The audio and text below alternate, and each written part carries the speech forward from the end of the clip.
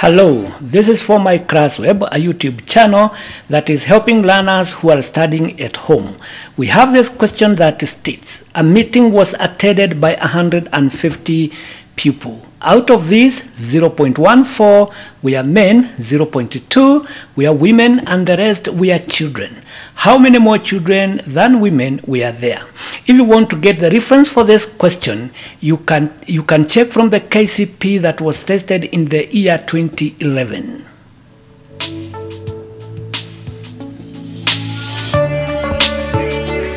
Now, to begin, let us get the information that has been given.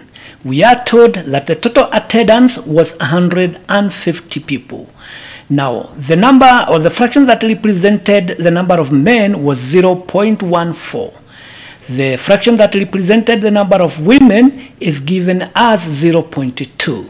But we are not given the fraction that represented the children. Now, to get this fraction that will help us to get the actual number of children, we need to get the total number, rather we need to get the total number of men and the total number of women, or the fraction for the number of men and the fraction for the number of women.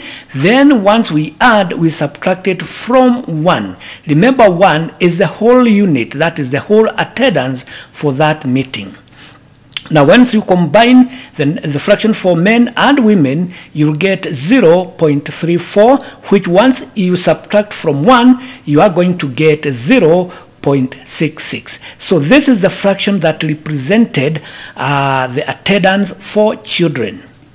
Now, if we now want to get the actual number of men who attended that meeting, then we can take the 0.14 of 150, and remember, of should be replaced with multiplication, so you will get 21 men attended that meeting.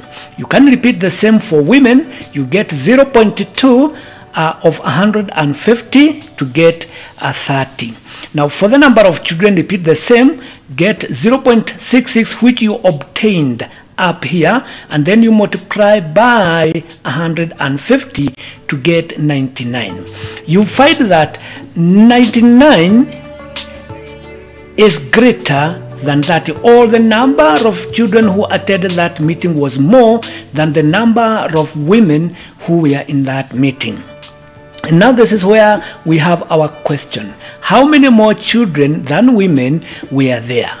Now, to get this one, we need to get the difference between the number of children and women, and this one can be done by taking the actual number of children and then you subtract the actual number of women, so you get 69. So 69 was the difference between the number of children and the number of women, which was given as choice A.